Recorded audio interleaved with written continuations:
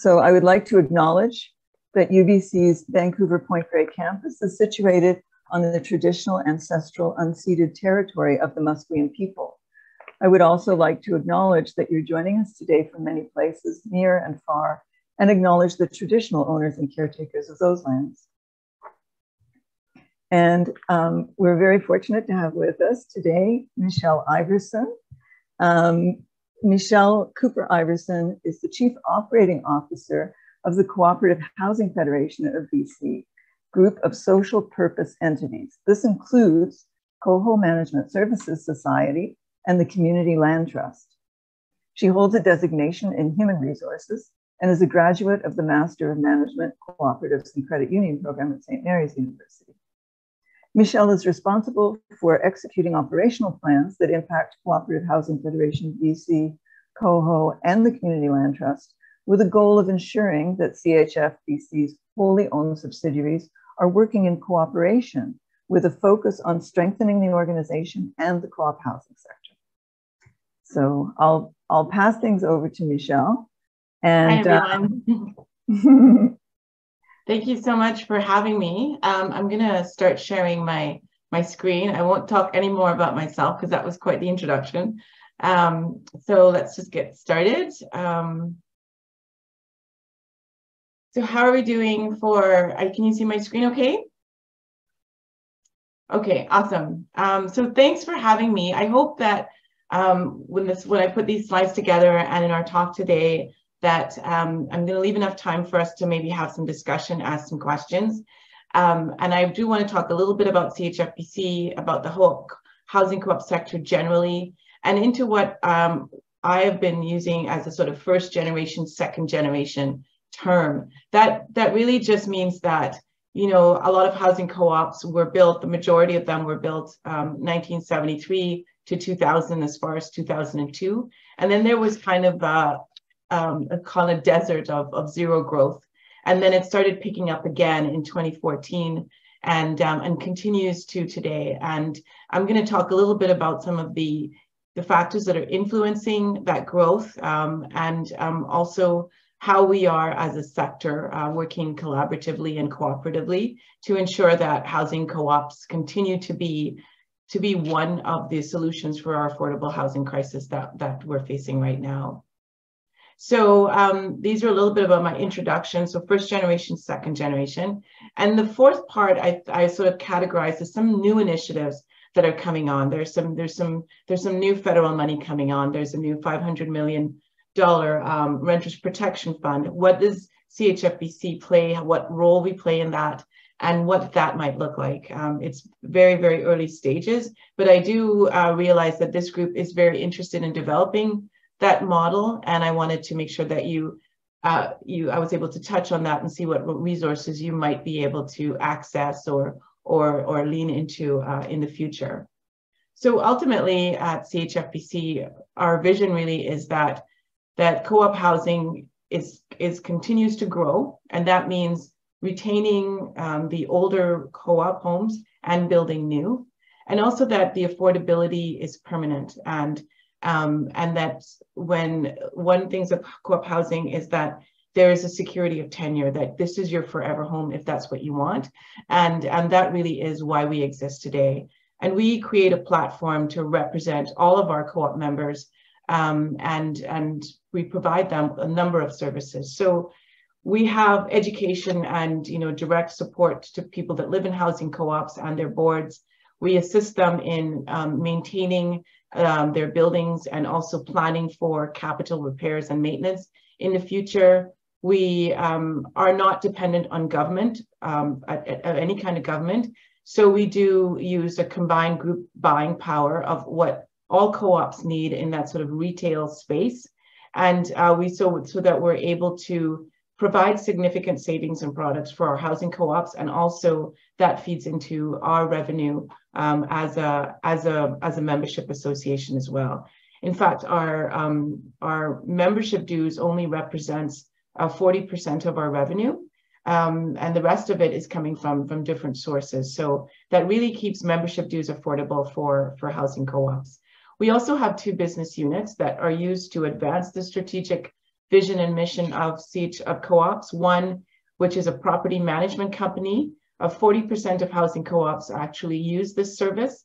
And the other is our own social purpose real estate development, which is known as the Community Land Trust. You might have heard about it. The Community Land Trust was first incorporated in 1993, but really sort of took up speed as the vehicle for growth for housing co-ops since 2015. Our board, we're a not-for-profit, we're a cooperative under the Cooperative Association Act, and our board of directors are people that actually live in housing co-ops themselves. And we have a senior management team, which is led by our CEO, Tom Armstrong. And each senior manager is responsible for a different business unit. So the property management is managed by our executive director, Helena Kuras.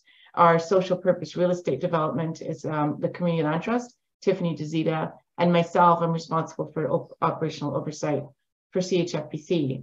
That said, I really want to say that if you want to get into the weeds about real estate development, Tiffany DeZita is that person. But as part of the management team, I can speak to the general growth and we'll be able to answer, I think, most of your questions. But don't be surprised if I say that's a question for our real estate department, and I can get back to you on that. Co-ops, this is some samples of co-ops all across British Columbia. It really is about any sort of human service and that you can choose to incorporate cooperatively. It is not limited to housing, and it has been used very effectively by marginalized communities to support themselves and create their own working conditions. Regardless of whether it's housing or car sharing, co-ops all have these cooperative principles, and it is supported by an international. It's supported internationally. So let's zoom into housing here, and this is what we often call the housing continuum, where you're going from one end of homelessness and the other end of home ownership. Housing cooperatives sits in this unique space between non-market housing.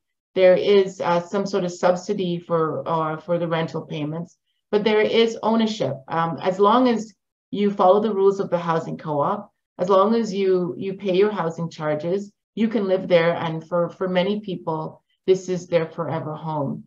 What's really unique about housing cooperatives is that you can transition through different stages of your life without leaving your housing co-op. So we have many people that will come as a young family and then go back to school, or now there's two incomes, or the children have moved out of the home and they have an internal move to another unit, all without leaving your housing co-op. So it is something that is unique, and certainly something that our members say that they treasure as part of their housing co-op community. I know that you're interested in developing housing co-ops of your own. So I wanted to share this paper. I've just taken a couple snapshots because I want to identify that, there are different models around the world as to how housing is developed in that affordable space. And if you look at the graphic to the right, you can see that where it says number one, that's what happens is you create a housing society. They're the initiator, they're financing it, they're owning it. They're getting some support from government, and then they find the residents. And the residents will pay housing charges or rent to the housing society. This is very much the model that's built, that's happening in BC, where we're creating a housing society and then finding the residents. But I want to point out that that's not the only model. This is a sample of a model in Vienna, where it actually starts with the future residents. The future residents come together, then they create a housing society that finances and owns it, and then they get allocation and support from government. If you're interested in this paper, I'm happy to share it with you, but this is one model. I'm sorry I can't pronounce it, but this is a model in Vienna. I can upload it to the chat if you're interested. And yet another model that exists where you have a group of people that initiate, finance, and own the building.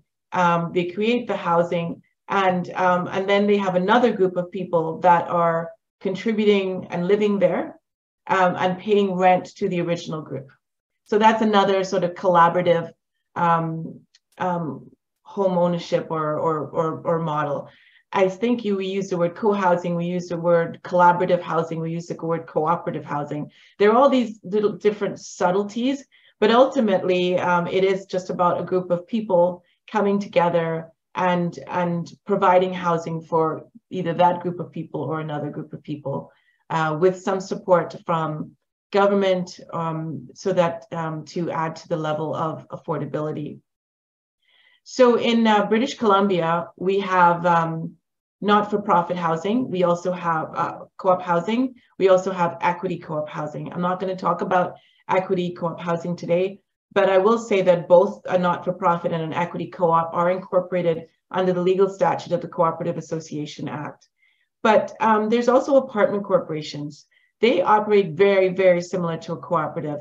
They're incorporated under the Business Corporations Act. You will see many of them in the West End. They have leases with the city of Vancouver. And even though they are not formally a cooperative, when you look at how they operate, they're very much a cooperative or collaborative housing. So in a typical housing co-op, you have the housing co-op members, which are the residents. They appoint a board of directors, and they work and they work with the federations, either CHF Canada, which is a national federation, or the provincial federation, which is CHF BC. They're reporting at some level to government. They're accountable for their finances through the auditor, and they typically hire and supervise a group of a management team to manage their buildings. These are some samples of what housing co-ops look like in British Columbia. They range from this sort of 3-story single homes within a site to to 2 buildings like the Manhattan that's downtown here, which is a historic building as well. This building is in Haney Pioneer in Maple Ridge, and you could see that they're separate units and they're spread out. There's no density, but they're spread out over a large lot of land. And then this co-op is in False Creek, and you can see multiple units, a lot more dense. And we'll talk more about density and how that impacts the new generation, because of the cost for operations is a lot more efficient when you have more units. Definitely all focused on different, whatever family looks like for whomever lives there, and a place that is unique for the residents. But I will say that this is a unique one in that this is called the Greater Vancouver Floating Homes. That is also a housing co-op, and they are a member. I think you all recognize False Creek North there, but this is also a member of CHF BC. So housing co-ops, cluster in the Lower Mainland, cluster in Vancouver Island, and sort of spread out into the interior. Those are the stats there that you're seeing on your screen. But the advantage being is that they're operating at cost. And I'm going to come back to these sort of 3 building blocks of what makes housing affordable. And it comes down to, what is the amount of debt? How much are you putting in reserves, and how much does it cost to operate the building? And that is what the sort of at cost is. You've got to put away reserves. How much are you gonna, what is the cost to operate, and how much debt do you have? So the logical thing is that as you pay off the mortgage and as the debt decreases, depending on you're paying off the mortgage or you're taking out a second mortgage to repair the buildings, the housing costs will naturally come down just as the debt comes down. Operational costs, they're always going to be, pretty standard to operate the building, and they're always going to be putting some money into reserves. But when you're looking at building new housing or creating new co-op communities, you're going to have to look at which one of these 3 building blocks are you going to work with so that you can create that level of affordability that you want. So let's look at the debt being the big one. If you get grants, forgivable grants, if you get amortization periods of not 30 years, but 50, if your interest rates are lower, that is going to have a serious impact on the level of affordability that you can have in your particular housing co-op. And when it comes to security of tenure, again, I did talk about that. It's just really about you follow the rules, you pay your housing charges, you're a good neighbor, then you're not looking at any sort of landlord rent evictions, or because it can be that security for many families. And we often underestimate or don't amplify that community involvement. We have so many co-op members that are, have decided to be full-time parents, but they're on their co-op board, and your co-op is a business.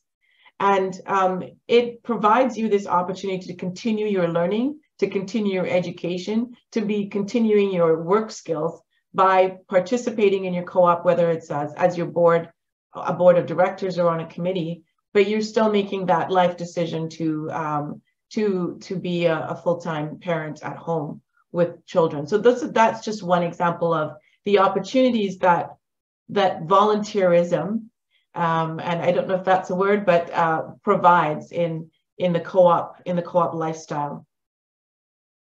We always aim for permanently affordable. I talked a little bit about that, and one of the strengths that I think is also not amplified enough is that housing co-op members are mixed income. Lots of time I ask people, what do you know about housing co-ops? And go, oh, it's low income. Well, it's a very small percentage, often sometimes 30% that are paying that shelter rate. Is the highest rent market? It's usually a little bit less than market. So let's say maybe 90%, 80%, depends on the co-op, depends on how much debt they have.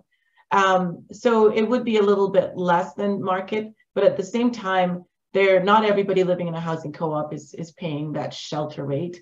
Shelter being the term that we use for the sort of core need. So for a one bedroom, that's like $375, $660 a month for a two bedroom, and so forth. Our housing co-op members are paying varied amounts based on their income, but we always try to, as much as possible, and not 100% of co-ops can achieve this, but that people that are living there are not paying more than 30% of their household income, that being the cap. The housing co-ops are, you could see that large chunk of purple there. This really shows the amount of housing co-ops based on the unit size. And this really comes to scale. And that second building block I talk about when it comes to affordability is operational costs.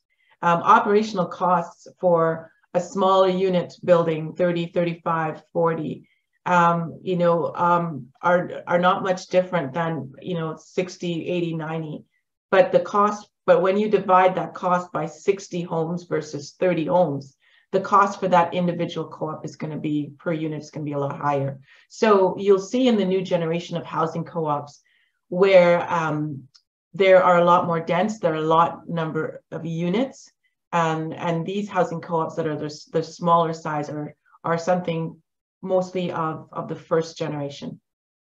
Also interesting enough is that in British Columbia, the housing co-ops average size are these 56, 57 units. If you look in other parts of Canada, like in Toronto, they are closer to 200. And I haven't seen this personally, but I've heard that in Europe, they can be like 700 to 1,000 units. So the scale of the number of units per housing co-op is really important factor to consider when you're looking at building homes or developing communities. So it is a legal association. These are some of the logistics here: one member, one vote. You collectively own the co-op, but you don't have any equity in the land or the buildings. The goal isn't about creating equity or building individual private wealth. This is, as we sometimes use that. The goal is security of tenure, is being able to have a safe, secure home for as long as you want to live there. And the members that live there are the ones that are working together to create a viable business. But it doesn't mean that they're doing every single management piece of the building. They're hiring and supervising staff or trades to do that work for them. I will move past this a little bit, but the only thing I want to talk about in this slide is that we don't use the term rent, we use the term housing charges. We don't use the term tenants, we use the term members.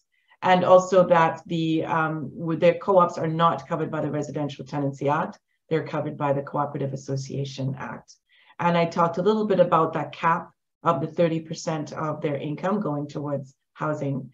I don't know where that 30% amount came. I'm sure it predates me by quite a few years, but that's kind of the target that we work for, that's set by government. So government really were, the provincial and federal government were historically the developers of housing co-op.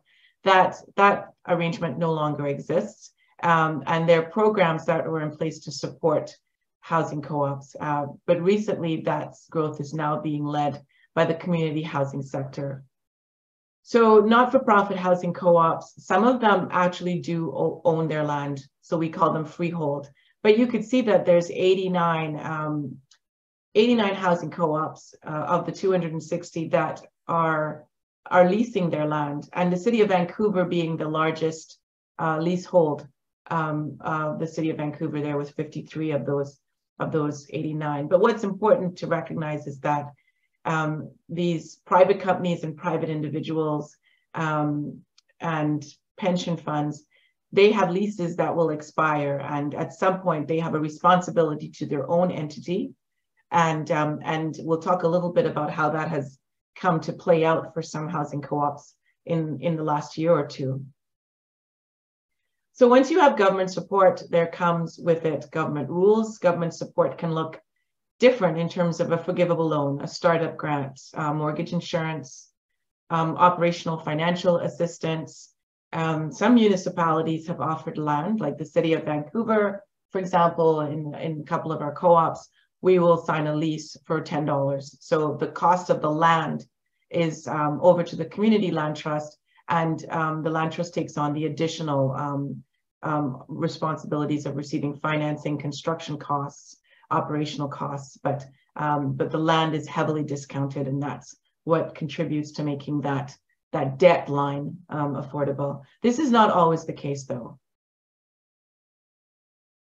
So with government comes rules, and there are rules about the income maximum, who can live in the co-op, what's called overhousing and underhousing standards. I'm not sure if you're aware of that. But I see you're shaking your head. Just basically that there's a certain number of people that can live in a certain number of units. I could spend another half an hour talking about the occupancy standards, but I would say that given today's society and the fact that many people are living with grandparents and multiple generational families, the national occupancy standards can be not as inclusive as we aim to be. And has been known to seriously impact women, for example, women leaving violence and unable to afford more than a one bedroom, because they will, have their male and their female, their daughter and their son share a bedroom, and occupancy standards can limit those kinds of things. And there's been great policy written on that. Do let me know if you're interested. So post 2082, this is where it gets interesting. These government operating programs are no longer available, and what's going to happen. So here we see this big blue chunk of co-op housing being built, and you look past 2002, there's a little blip in 2004, nothing, a blip in 2011. Well, that is 2011. That's the Athletes Village, First Avenue Athletes Village Housing Co-op, which came right after the Winter Olympics in Vancouver with the mayor's task force, and that work started, and that's when we started to see an uptick in policy related to housing. So since then, you can see the growth of housing co-ops that have happened post 2011. But there are challenges to growth. First of all, there are critics of the co-op governance model. And those critics when I say the governance model, I said there's a board of directors that make decisions for housing co-ops. So critics of the governance model can be a challenge to building and acquiring new buildings and making them into cooperatives. How the government provides support for housing is just different. The methodologies are different, and the days of the long operating agreements that left financial responsibilities for future generations are no longer. So things are different that way. It's typical to get capacity for development, and also the cost of land and construction costs are a challenge, and the getting access to capital is also a challenge. And that's why the Community Land Trust, which was a nonprofit society that was wholly owned by the Cooperative Housing Federation of BC, really was the vehicle by which you're seeing this uptick in the growth of co-op housing in British Columbia. And as a community land trust, it's a nonprofit. It acquires the land, it holds the land for the benefit of the broader community. This means that once the land is owned by the community land trust, it cannot be legally transferred to any sort of private entity for development. And that's built within its statutes and its memorandum of understanding. And that's where you see the housing co-ops that are being built today is largely out of this 2018 announcement of the Vaha sites, of which the Community Land Trust put a proposal in and won the bid for these 7 sites, Vaha being Vancouver Affordable Housing Association. And you can see, I don't know if you can see the sites there in this slide. What's interesting about this partnership is that this is not 100% cooperative housing. And I would say that's where the success of the model has been in the last 7 or 8 years. It has been co-op housing and not-for-profit housing coming together to jointly tackle the affordable crisis and jointly build new affordable housing in British Columbia generally. So this is a snapshot of that announcement. It was breaking news at the time because it was the single largest land investment by a municipality into non-market housing. So out of that that Vaha, there's the spelling out of the acronym, was 1,000 homes for almost 2,000 residents over 7 sites over the city of Vancouver, and the value of the land was about $130 million. So when we're looking at what were the key ingredients, we needed the land, and you can see this investment of land by the city of Vancouver. We needed money. So with respect to money, that would be financing arrangements. We need to look at scale. I did talk a little bit about scale and the number of units on each site, and we needed capacity. Like I said, they were critics of the governance model. The board of directors of a housing co-op are not real estate developers. They may be a real estate developer on board, they may be a lawyer, but having the expertise through a staffed organization like the Community Land Trust, like the Cooperative Housing Federation of BC, was the key ingredient to this success. It also created some sort of continuity in future years. Housing co-op board could change in two years. It could be a different group of people at that board. This key ingredient was that the lease was with the Community Land Trust, which had its own professional staff and would continue to have its professional staff in future years because it was a legal entity. And the fifth was partnerships. The co-op housing sector did not do this alone. It partnered with different not-for-profits. And I'll show you some photos, but literally on one site, there will be a housing co-op and a not-for-profit housing society on the same site. And they're sharing a parking lot, they're sharing a playground. And that really has been the secret sauce in that we have so much more in common with our not-for-profit housing partners than we do apart. So what's influencing with the housing affordability was the debt, the housing operation and reserves, and amortization was one thing that we were able to work through with CMHC in not a 30-year mortgage, but a 50-year amortization. Once you spread that amortization to 50 years, that's when you're able to deepen that level of affordability. So with the community land trust, we're able to do protecting the homes that we already have. I talked about a net growth in housing co-ops. We have some existing homes that need to be repaired, and we need to protect those in addition to building new homes. And it is about adding a newly affordable homes, and also stewarding assets of the community wealth, the land that belongs to the City of Vancouver, stewarding that as a responsibility that the Community Land Trust is responsible for. So far, we've been able to create more than 2,200 new affordable homes and save or protect 300. And if you look at 2016, in 2016, there were 14,800 co-op homes, 300 being within the land trust. And by 2024, we expect that to increase.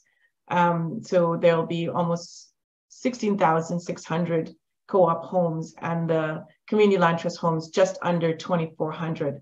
What's interesting with the community land trust homes is that collectively the community land trust is the owner of those homes, and now has leveraging power as a collective for the value for future borrowing, whereas these individual co-ops only have their 56 units or their how many ever units.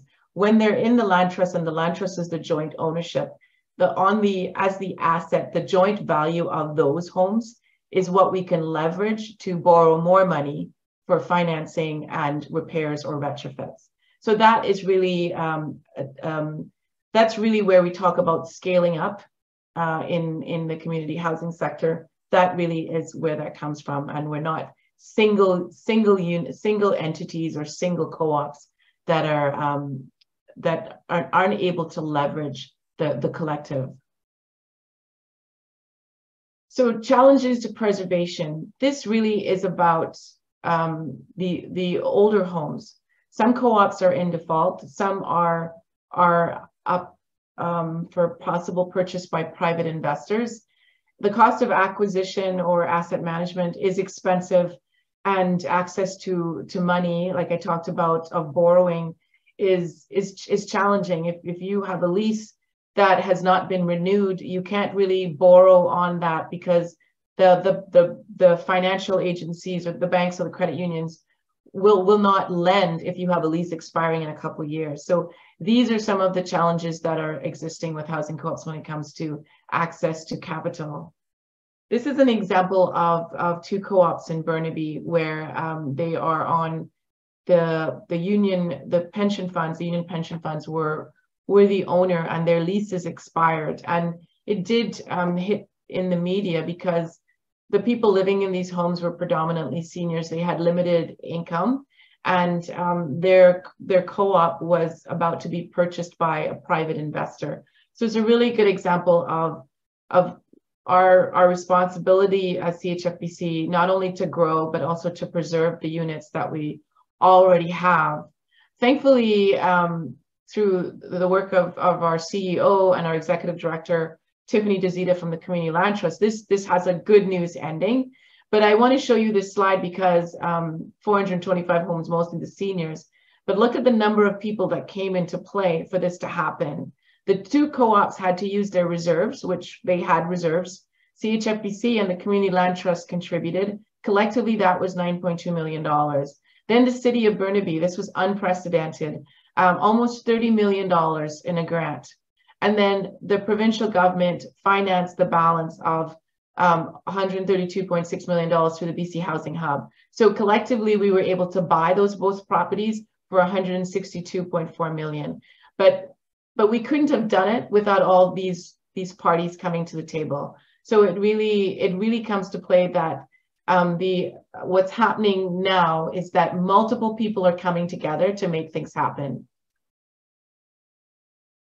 So let's look a little bit about some of those co-ops I talked about in distress and how we are working at saving those co-ops. So this awful picture represents a co-op called Hoy Creek Co-op in Coquitlam.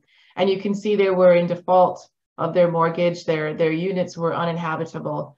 There was 96 homes there. They were built in 1982 in a really prime real estate in Coquitlam. And with the work of the Community Land Trust and the City of Coquitlam and some creative fund financing and support and grants, we were able to purchase Hoy Creek. And you can see at the bottom there, what's going to come out of that is it's going to look like this once that building is completed with more homes. So not only saving the existing housing co-ops, the homes that were there, but adding more. So the Land Trust right now has a portfolio of just under 3,000 homes. Some are still under development and some are under construction as well. And just to put the context into the cost, like how much does it cost to live in these homes? I pulled some housing charges that exist as of 2022, 2023 of 3 of these housing co-ops within the Land Trust. And you can see the range, a large range, because it depends on the household income, but you could see the cap being $2,500 for a 2-bedroom, $3,100 for a 3-bedroom, and these are the different these are the different co-ops. The North Arm hasn't really come onto market yet. This will be coming onto the market in the coming weeks. This is a housing co-op that is, I think, 58 units, 58 or 56. It's on Fraser and East 17th in Vancouver, and it's for people 55 plus. So those housing charges are representative of that. So those are the 3 co-ops I talked about. These are what those buildings look like. So this is the one I was talking about here. You could see this is Fraser View Tower. So our buildings are being built with community in mind. You've got Tower 1, Tower 2, large density buildings. In the middle area for community gardening and community building capacity. But if you look straight ahead, those townhouses in the front, that's not a co-op. That is the not-for-profit society that's occupied by Tikva Housing Society, and they are supporting the Jewish community. But this is the same site. This is Site 5, and again, housing co-ops living on the same site with not-for-profits and sharing amenities and space. So they share a playground, they share a parkade, they share the community gardens, they share a common room, and so forth.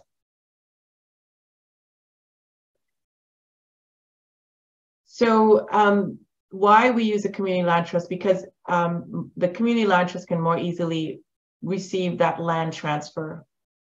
And it also has the experience and the staff to either rebuild, redevelop, or expand. And when a co-op is facing a financial challenge, by coming into the community land trust, they can leverage the group asset so that they can borrow and help that co-op in repairing their building. This is where we project the growth of co-ops, and you can see not-for-profits also increasing all the way to 2028. But our work is not insular. We're not just focusing on our community land trust. Community land trust, we have a community land trust, but a community land trust is a concept. It's an entity that can be created.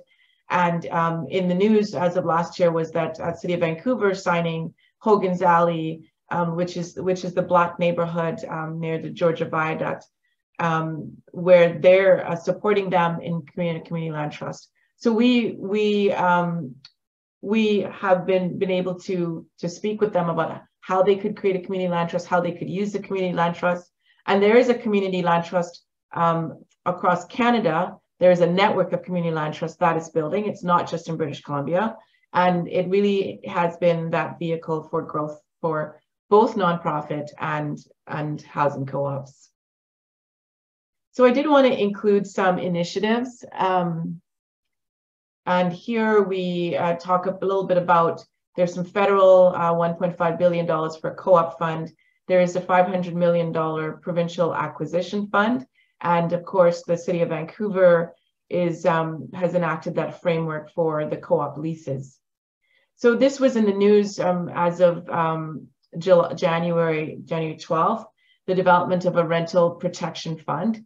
And really that enables the fact that as much as we're building and acquiring more units for affordable housing, we are losing that much to the real estate investment trusts. And between 2016 and 2021, we lost just over 97,000 homes or that were renting below $1,000. So it's kind of like that carpet being rolled up behind you. You're building and acquiring new affordable housing, but you're losing them just probably at even faster pace. So this fund really was about addressing that challenge by the BC government, but putting that into the hands of the community housing sector, which is BC Nonprofit Housing Association, the Co-op Housing Federation of BC, and the Aboriginal Housing Management Association. So that's an initial grant of $500 million. There will be a contribution agreement. And really, we would hire staff and industry professionals and help not-for-profits to buy properties that to be used for not-for-profit housing that might otherwise have been lost to private market. Some other resources are this YouTube video talks about a co-op, what is a co-op, and also on our website it talks about how to start a housing co-op. And that's the end of my presentation. I hope I didn't go over. I'm just going to stop sharing now.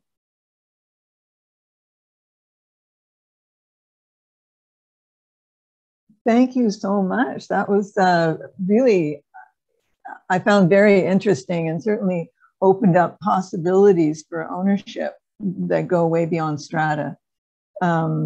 I'm particularly interested in that Viennese model that you were speaking about. Yeah, I was surprised to learn that half of the city of Vienna is actually non-market housing. They are, yeah. Very progressive policies towards that. So there must be a lot to learn from them. So yeah, if you could send that link, that would be great. I will, yeah, I will send that paper up. Yeah. I don't see any questions in the chat, but we've got such a small group today that I'm hoping some of you will just speak up. And I have a question that relates to the university endowment lands and what it's not part of the city of Vancouver. Are there any particular aspects, or the fact that it's not within the city, or I don't know if it's treated differently, and if that would be a factor in building some kind of co-op housing on the university. I mean, this is definitely a question for our real estate developers, but I do know that there is something in the Strata Act that enables that with the endowment lands. I think it's something. I don't remember which article in the Strata Act, but I will certainly follow up with that for you with the endowment lands. And I do believe that there are some indigenous, some First Nations that have that opportunity as well. But I do remember the UBC endowment lands being on one of them, where there's something in the Strata Act that would enable that sort of affordable housing, community housing capacity building. But let me get back to you from Tiffany about which article that is on that. It's not available to anybody, and I do recall in a discussion that it's quite unique to certain entities that are listed in the Act.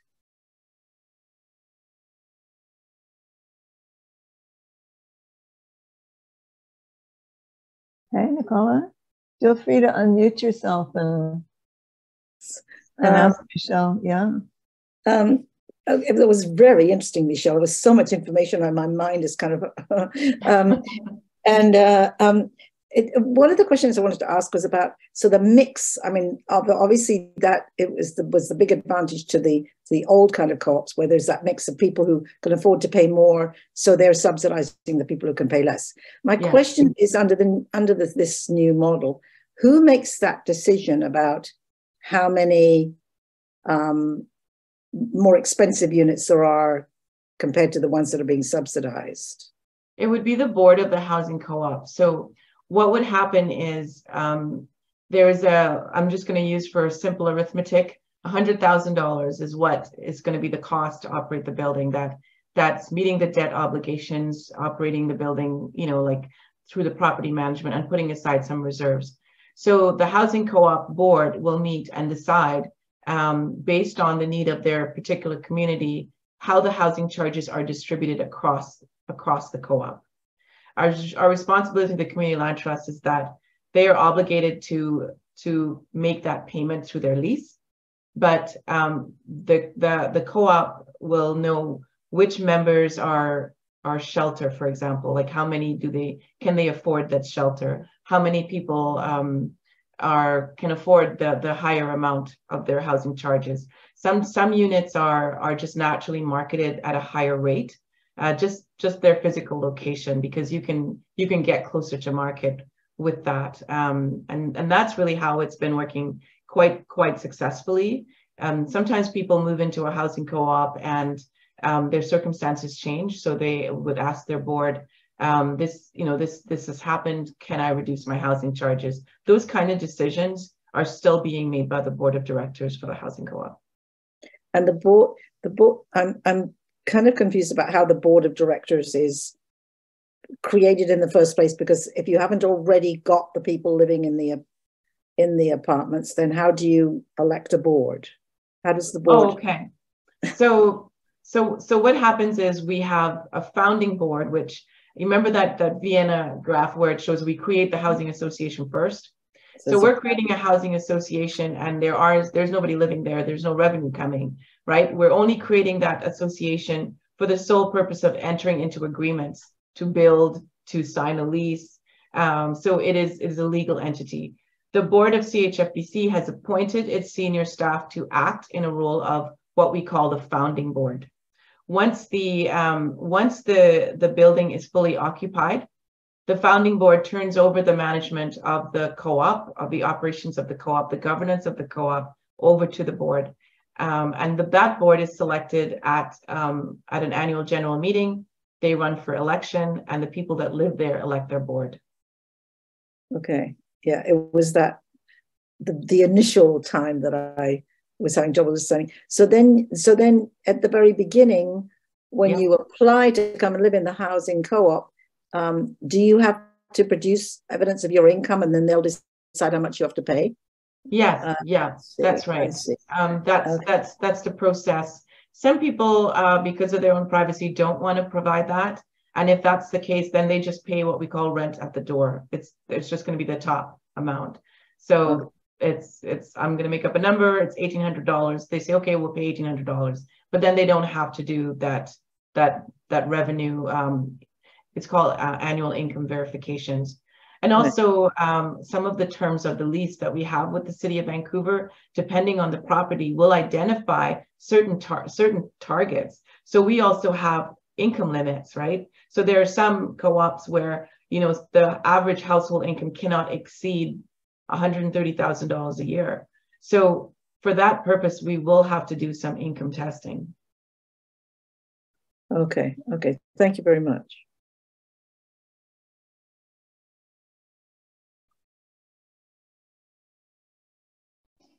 Michelle, you mentioned the 50-year amortization more than once, and I'm wondering, where does that money come from? Like, who's ponying up money for 50 years at a time? Is it the regular banks, or CMHC will underwrite? Yes. CMHC. So they provide a kind of insurance, and you would go through probably like Van City or a cooperative. Yeah. So there's a question that I got here, the range of sizes of units. Has there been any research on the ideal or the ranges of units for residents? I'm not aware of any research. I'm sure there probably is.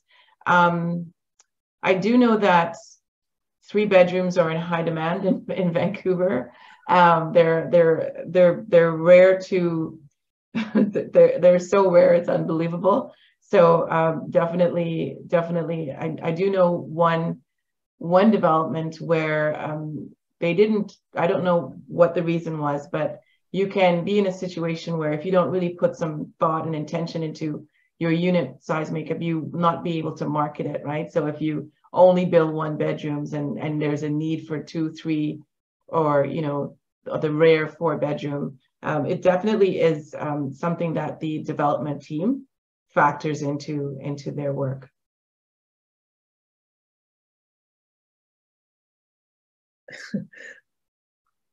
I'll ask another question if nobody else has one. Okay, so no co-ops. I mean, I live in a co-op, but it's a different kind of co-op where you actually buy your place in the first place, and then you don't buy the unit, you buy shares in the building. Yeah. But the kind of co-ops that you're talking about, the individual person doesn't have any equity in it, right? No. So you just go in, no down payment, no nothing, but then you just pay your monthly rent. You do have shares. So the co-op will have shares. There is a share purchase to be registered. Okay. The share purchase does not increase in value. It does not increase with any interest. The share purchase is the share purchase. Okay, so if you put in 2,500, you take out 2,500. With the exception that if your unit is in disrepair, the co-op can deduct any outstanding costs or outstanding balances that you have from that share purchase, but there's no increase in that amount. Right. I'm also a member of a camping co-op. We own land on Hornby Island, and it's the same thing. You bought your share at $600. That's all you get back. That's right. That's right. It's in the Co-op Act. Even though it's worth much more than that now. Yeah. Right. Yeah. But the asset stays with the co-op, correct? Yeah, that's right. That's right. Yeah. Mm-hmm. So do new members get the same pricing, or does it get cheaper for them? There have been housing co-ops that the share purchase has increased over time. So if you have moved into a co-op in, I don't know, 1982, and the share purchase was $1,500, your share purchase, they're not going to increase your share purchase years from now. But new people coming in, the share purchase may increase to $3,500, and that's often related to the debt that the co-op has had to incur, the retrofitting, the repairing. So they're coming in at $3,500. So that has happened. So the share purchase amount doesn't stay the same in 1973 as it does in 2005. But in order to change the share purchase, the membership of the co-op has to agree, so that the original members are grandfathered, and they have to pass a special resolution of the membership to change that share purchase amount. So so there's no actual market profit to be made, either, because if the land doesn't, it's really the land that's going up in value. In a 40-year-old building, the building is decreasing in value as the land is increasing in value, but the co-op doesn't own the land, they're leasing the land. Yeah, some co-ops do own the land. Some of them are freehold. There's a few of them, but a lot of them lease their land. Okay. And they'll have a 60-year lease. It depends, different leases, yeah. Okay. This is sorry. No, go ahead. It's maybe not a question you can answer, actually, Michelle, but I first came to Vancouver in the 70s when the co-op thing was huge, right? I mean, I belonged to about 5 different co-ops in different parts of my life, a camping co-op, a babysitting co-op, a laundry co-op even. And it was so successful in terms of building co-op housing in those days. Why are we not recreating that now? The reason that, first of all, they were sort of developed by government. There was but that model, that those pieces that come together are simply not available now. The pieces, the financing arrangements, the anything that it took to build a housing co-op in the 70s or 80s, they were led by government, depending on the government at the time, right? They're not available with the current state, and they also included operating agreements that were supporting co-ops financially in terms of operating their building, in terms of providing subsidies that expired 40, 50 years from now. And that kind of arrangement just doesn't exist because it's a financial commitment for another 50 years. That no government is prepared to make for governments to come. Yeah. Thank you. So if I could just ask for clarification. So that means there has to be political will. Is that